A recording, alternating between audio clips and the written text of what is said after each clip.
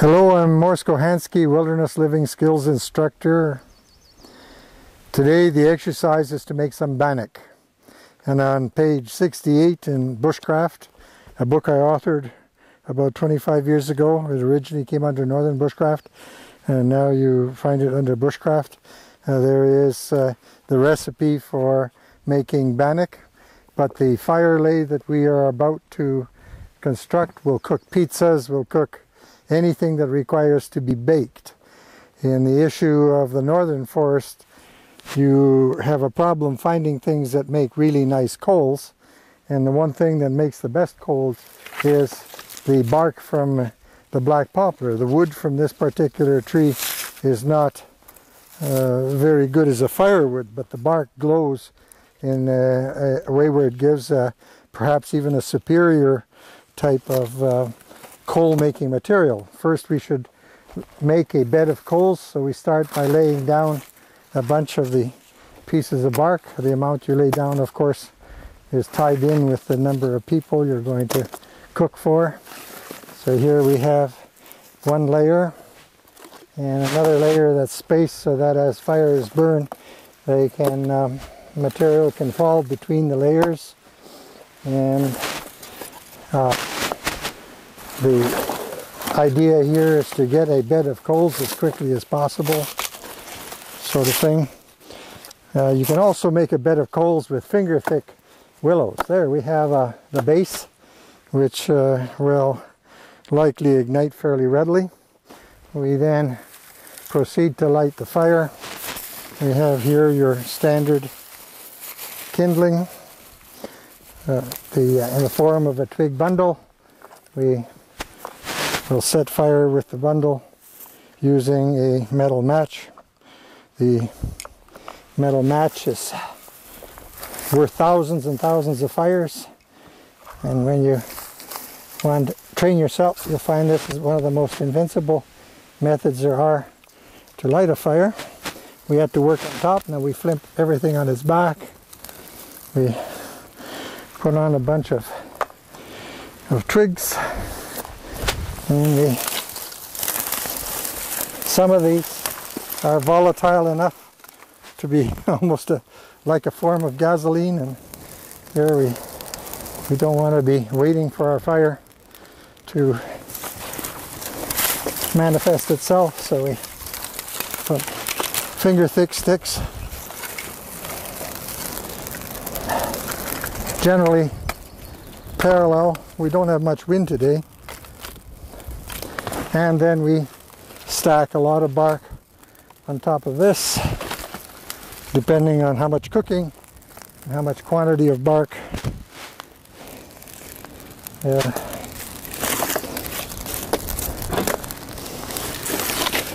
We could make the fire smaller if you were cooking for yourself alone. The bark is left with spaces to make the burning action go between the pieces, get them all glowing as quickly as possible. And now we will have to give the fire some time to burn down to coals, which probably is about 10 or 15 minutes. We are about to mix up our ingredients according to the recipe found in Bushcraft, page 68. Bannock is a universally known recipe wherever there's flour available. The bannock actually comes from the word paniculum. Here we have ordinary flour. There's two methods of making batter. One where you find everything sticks to your mixing bowl. Here I'm measuring out a certain amount of flour with the idea that actually a recipe calls for a cup of flour, moderately a heaping teaspoon of baking powder, and some salt. Here I'm going to use the approach where I'm going to use about 3/4 of a cup of water, which will absorb the flour that we want, and when it reaches a certain thickness that we can lift it out, we only want about 3/4 of a cup there. So we have measured out a large quantity of flour. You could have a bag, open it up. The bag might be waterproof, and you pour in the amount of water and swirl it until the amount of the flour absorbs all the water. Then that's lifted out. Here we have 2 moderately heaping teaspoons that are put in the center of the flour. And we're making roughly a double batch. And then a 1/4 teaspoon of salt or thereabouts. A little bit of salt. For people who are on a salt-free diet, you could leave out the salt altogether. And then a little bit of sugar will help it brown to give you an idea of the progress in the cooking. Now we stir up these ingredients in the center of the bowl a little bit, keeping to the very center. Make a depression in the bowl, in the flour, and pour in the given quantity of water, usually using a finger or a stick. Here we do have a spoon, but we will tend to use the handle of the spoon, and we swirl this in here until the water absorbs the amount of flour it wants to become stiff enough to transfer from the stirring bowl. So the baking powder is acting and bubbling up so you have to be patient here in the sense. Now the dough has gotten so stiff that it is can be rolled out of the pan. Put a little bit of oil. If you don't have oil, put a layer of flour. Put a little bit of lard. A tablespoon of lard will do. In the wintertime, you tend to use more oil to give to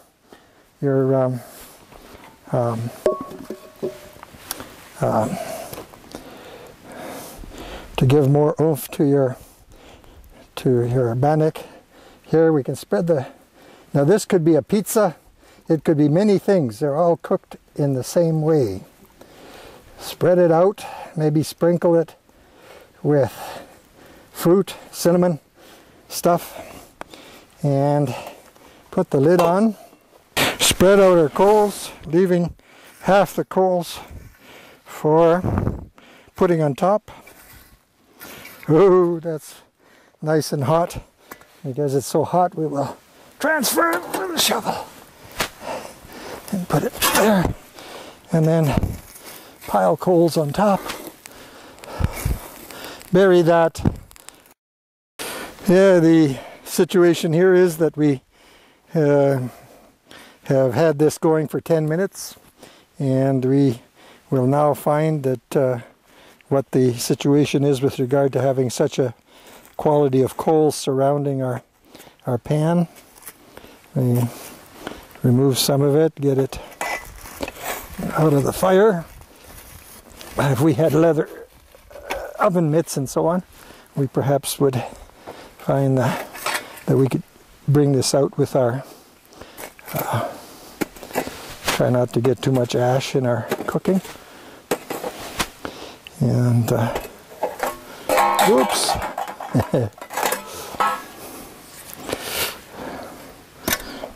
And then here we got probably in this case, if sometimes you find that the top isn't cooked, we prop it up in front of the glowing situation. Or here we might brown the top a little bit more. So we pile up our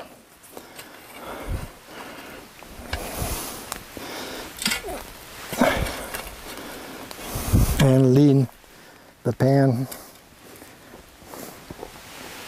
with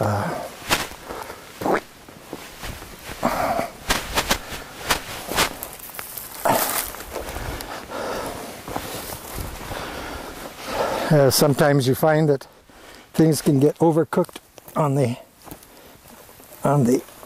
bottom side and undercooked on top. So we may tilt this towards the fire. Handle is hot.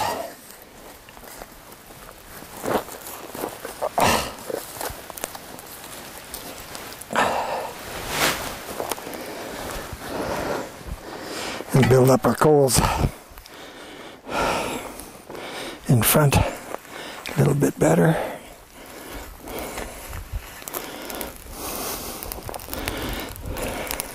If things are done perfectly, we sometimes find that the pizza, the bread, the cookies, the cake, and all that sort of stuff gets baked while it's covered with coals. Alright, we have baked our bannock under coals. We found that maybe the top was a little more pale than we liked, so we have propped the frying pan and rotated it on occasion. The handle should be quite hot, and we now figure that our bannock must be done, definitely nicely done on top. It could be a little more. Notice that the grease that we had caused the bannock to adhere to the pan to a certain extent, and actually by knocking the pan you should be able to dislodge it. So we have here the one serving, you might say, of bannock, and a little bit hot to handle with the hands alone. And we break a piece, and perhaps with a little jam. The gut filler of the forest, the least expensive means to fill one's stomach.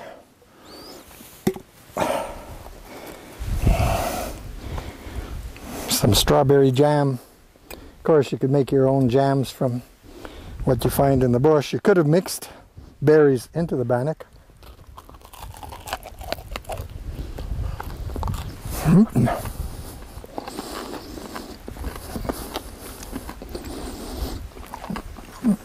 Most certainly tasty.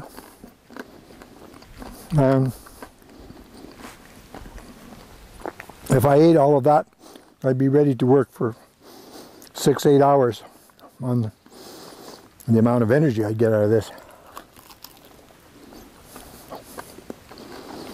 And that's how you make a bannock. One way out of about 15.